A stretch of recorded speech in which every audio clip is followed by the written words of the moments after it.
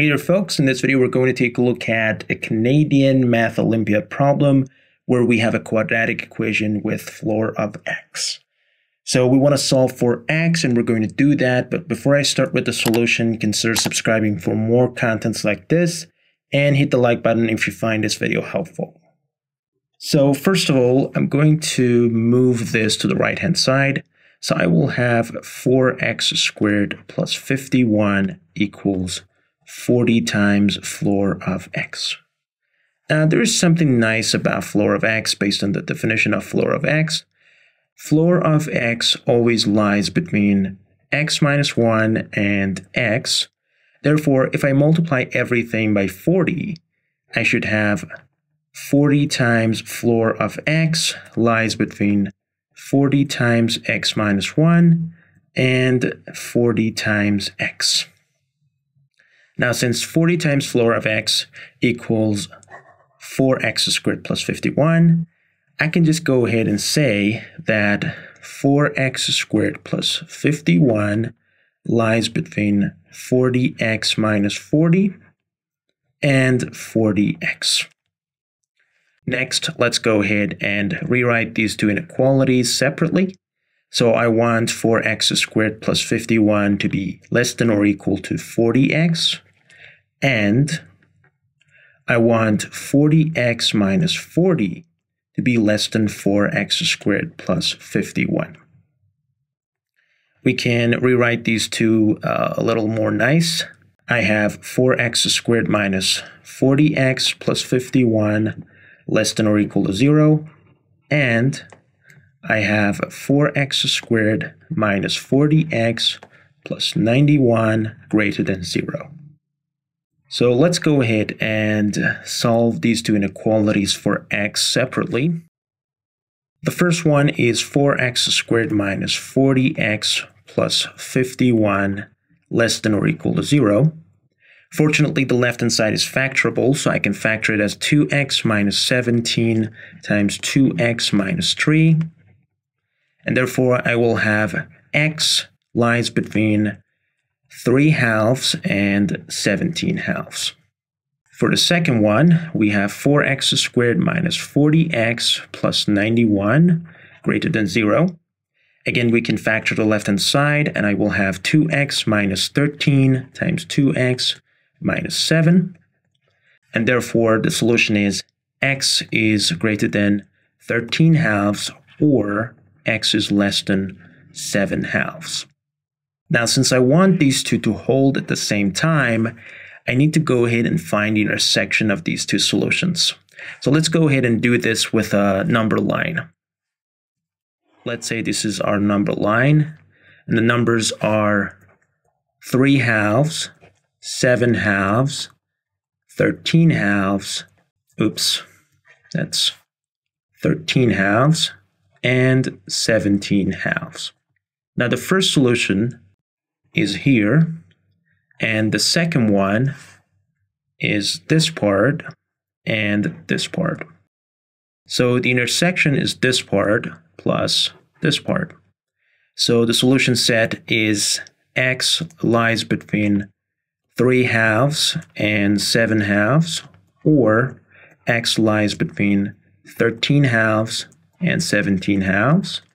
And notice that both 17 halves and 3 halves are included in the solution set, even though that doesn't matter. Now, for these two intervals, we have some possibilities for the value of floor of x. For example, for the first one, if x lies between 3 halves and 2, the floor of x is going to be 1. If it lies between 2 and 3, it's going to be 2. And if it lies between 3 and 7 halves, it's going to be 3.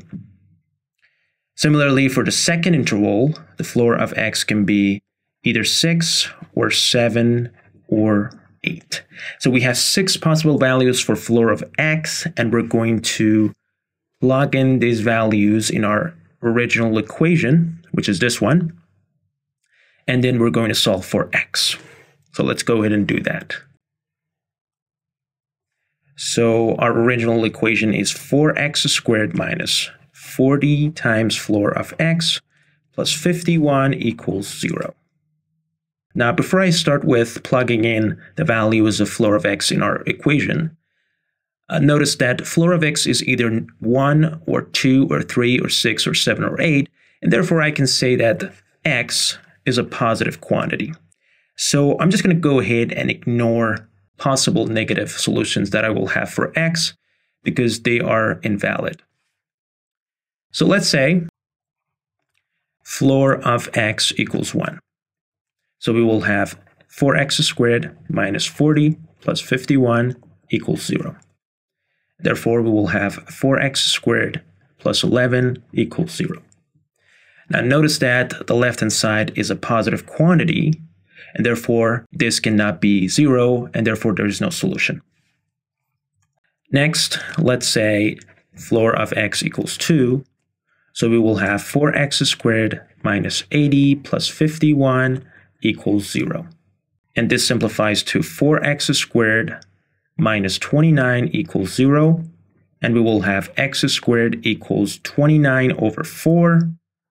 And from this we get x equals root 29 over 2. Now we should go ahead and check this solution out. Notice that root 29 lies between root 25 and root 36. Therefore, root 29 over 2 lies between root 25 over 2 and root 36 over 2. Therefore, x lies between 2.5 and 3, and that means that the floor of x is going to be 2. And that is valid because we assume that floor of x is 2, so this solution is valid.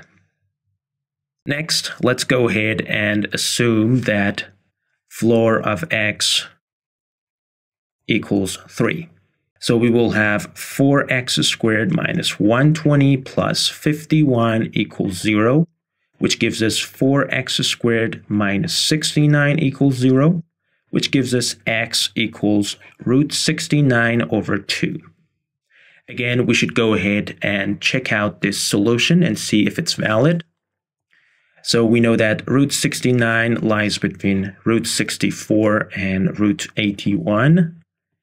That means that root 69 over 2 lies between 8 halves and 9 halves, and therefore x lies between 4 and 4.5, and that means that the floor of x equals 4, and that's a contradiction to our assumption where we assume that floor of x equals 3.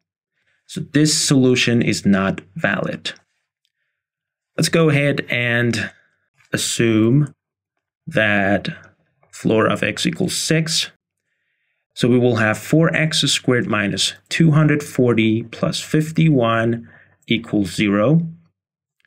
And then from this we get 4x squared minus 189 equals 0. And from this we get x equals root 189 over 2. Now, to check this out, let's go ahead and say that root 189 lies between square root of 169 and square root of 196, which are 13 and 14. Therefore, x lies between 6.5 and 7, and therefore the floor of x equals 6, and that is true, and that means that this is a valid solution. For the next one, let's assume that floor of x equals 7. So we will have 4x squared minus 280 plus 51 equals 0, which gives us 4x squared minus 229 equals 0, which gives us x equals square root of 229 over 2. And again, we need to check the solution. So we have the square root of 229 lies between the square root of 225 and square root of 256. Therefore, x lies between 15 halves and 16 halves. That means that x lies between 7.5 and 8. That means that floor of x equals 7. And that is true. So this is a valid solution. Now for the last one, let's assume that floor of x equals 8. So we will have 4x squared minus 320 plus 51 equals 0. That gives us 4x squared minus 269 equals 0, which gives us x equals square root of 269 over 2. Now to check this one out, we can say that square root of 269 lies between square root of 256 and square root of 289. So x lies between 16 halves and 17 halves.